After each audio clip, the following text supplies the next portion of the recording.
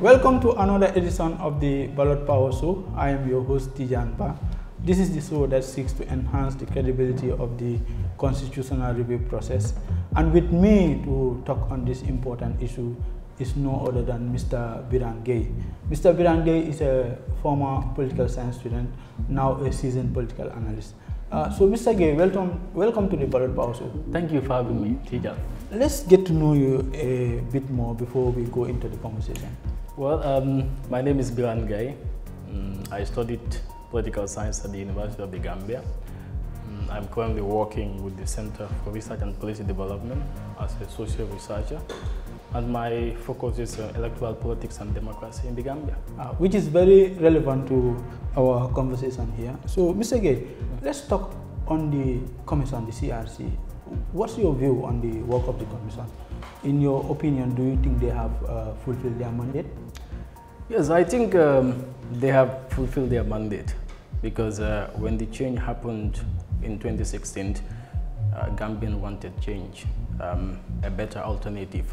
So there was a renewed hope, and part of this hope was to have a new constitution as dictated by the people of the Gambia. They wanted to have a clean break from the past regime, which we know was marked by so many political inconsistencies by former President Jammeh. So I think drafting a new constitution and doing a nationwide consultation was the right thing to do by the body that was appointed. And in my view, I think they have done justice to that in that regard of producing new rule books for the Gambia, and some of the extensive work that they have done with the people of the country was excellent. Okay, so let's talking of the draft itself. We'll talk about the voting process and the outcome. But first, as a researcher and a political analyst, you follow issues frequently. So, do you think the commission really consulted the constituents in the process of drafting this new constitution?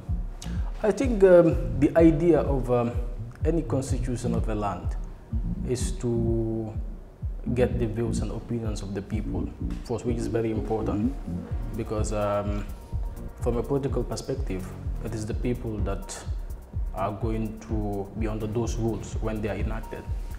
Consultation was done, in my view. They have traveled to the length and breadth of the country, meeting with different communities, meeting with youths, elders of villages and so on. So I think a widespread consultation was done by the body and in the language that was understood and accepted by every Gambian to have their inputs on the draft constitution. I think they have fairly executed their role in that regard of engaging the people to have their views reflected in the draft constitution. Okay, so the draft, they have done their work and they submitted the draft to the president, coupled with a report. Then it was finally taken to the parliament for debate, review, and voting. So the MPs, the members of parliament, voted against the draft going forward for referendum.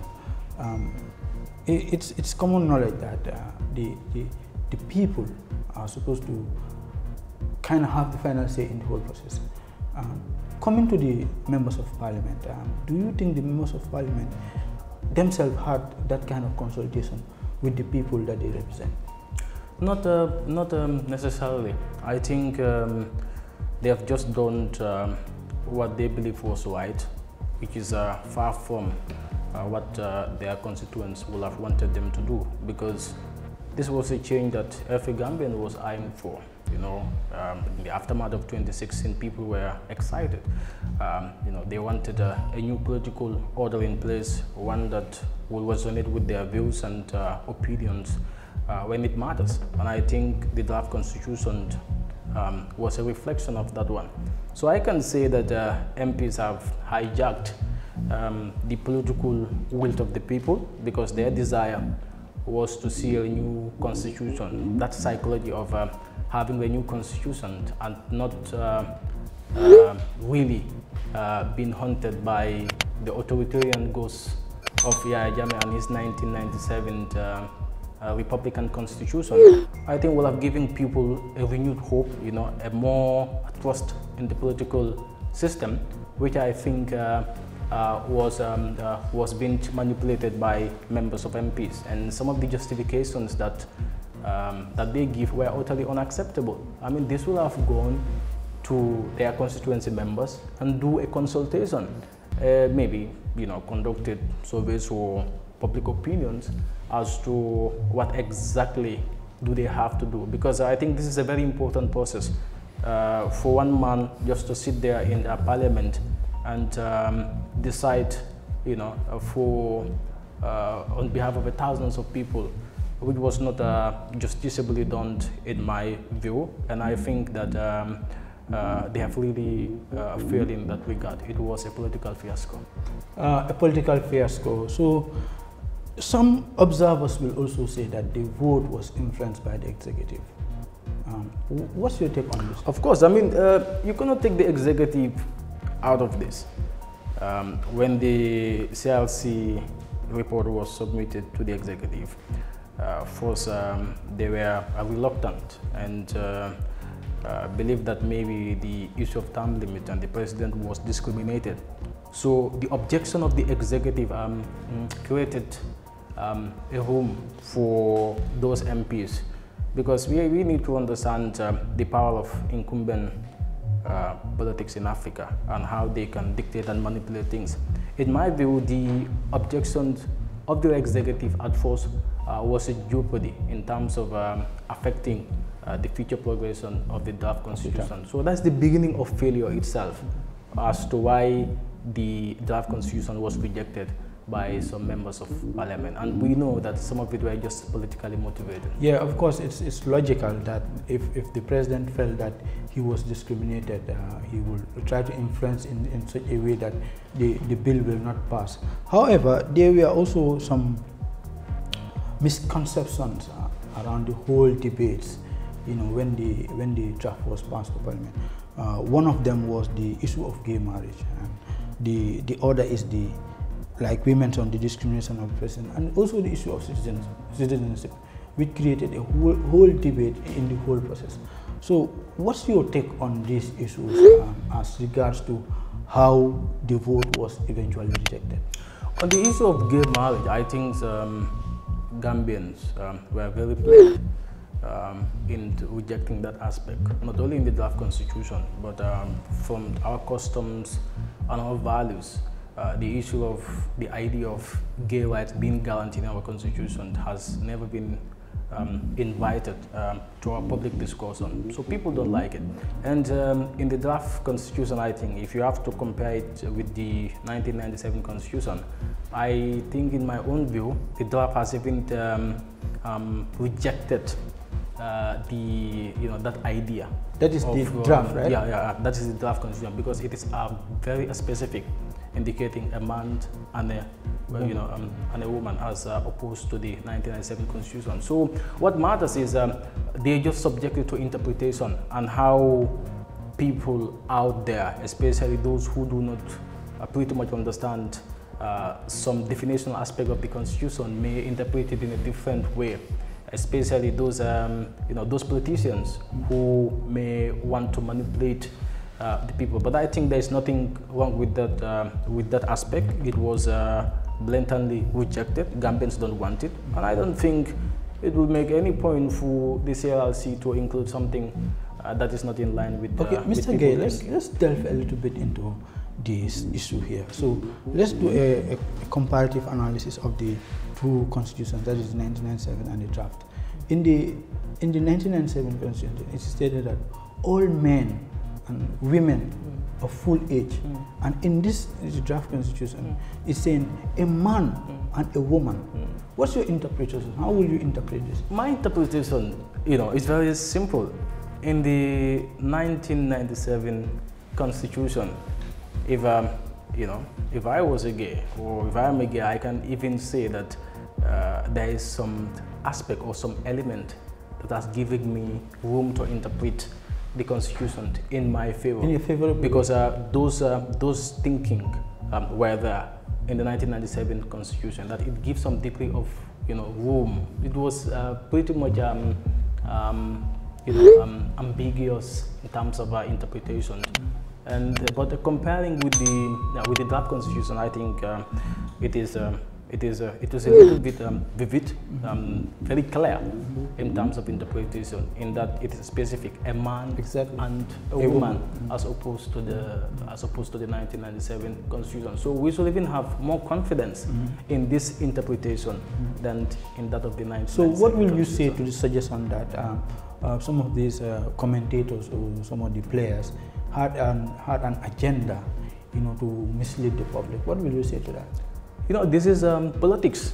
In Africa, what we observe is politics of confusion. I mean, whatever works for you, that is ideal to them in their own eyes. That's why we live in a very tricky situation in terms of defining who we are as a people and what type of political consciousness do we operate out there. In Gambia, I think that's the problem. We don't have an agreement as to what is the ideal political norm to practice. And you have others out there who have their own agenda of political manipulation on their own, selfish interests, which is not what the Republic creates. Let's talk about citizenship. What's your take on this issue of citizenship also? Because it was also a very, very contested issue.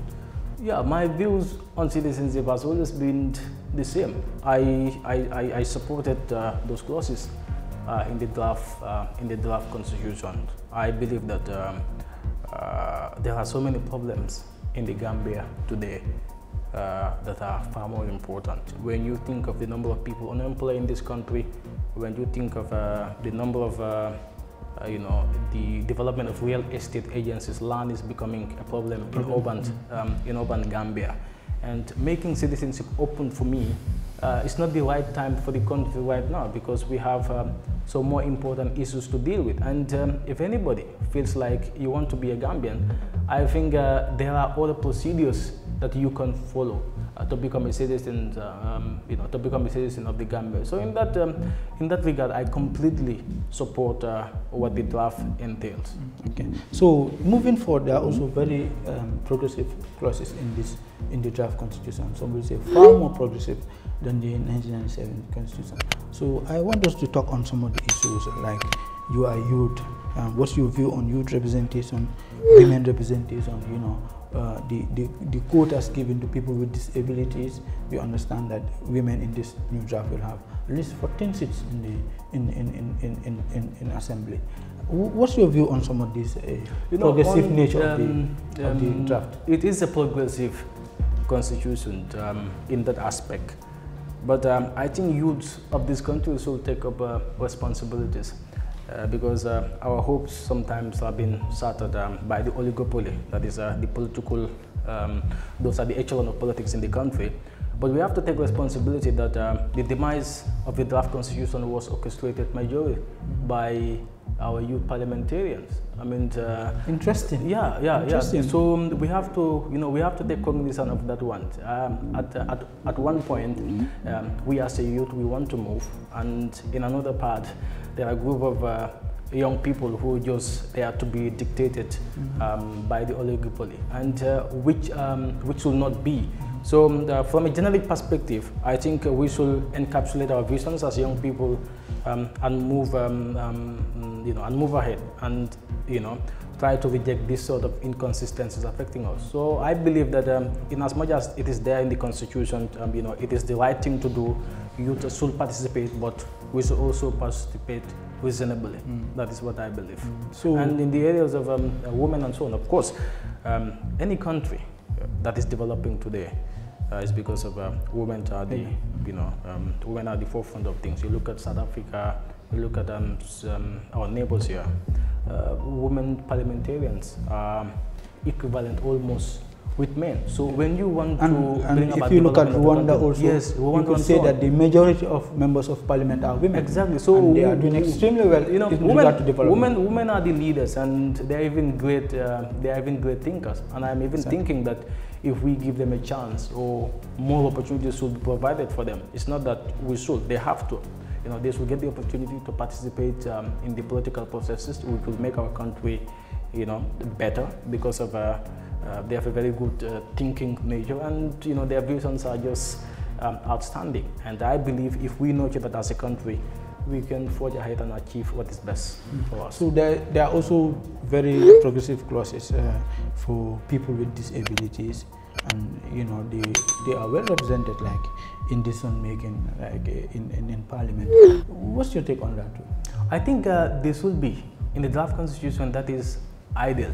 I mean, I personally will have rejected the draft constitution if the issue of people that are differently able was not vehemently captured, and I think it should be captured. Every Gambian, irrespective of who you are, you should be able to realize your talent, your potential, and you should be given the chance to contribute to national development. We are all Gambians, just that these are natural events that can happen to anybody. Anyone, so I think we should be futuristic in terms of how we view these issues and understand that as a country, we have to be super inclusive in all regards. Yeah, and the observers will always say that this draft is very inclusive and very, very, very forward-looking. So now, moving forward, you are an expert to say in electoral issues. Now, next year we have elections. It's in 2021, and there's a process. So let's look at moving forward now. What's your view on how do we move forward now as regard to the draft constitution and the way forward?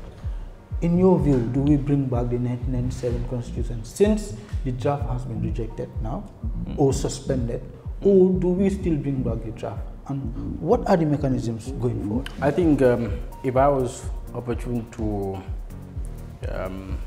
go to heaven, the thinking is he will always remain in heaven. A person in hell or a person from hell, you're asking him to go back to hell. You're not making justice to the person. I think going back to the 1997 constitution is going back to misfortune, politics of agony, politics of deceit, totalitarianism. We do not want that to happen, and the chances of that happening are very high.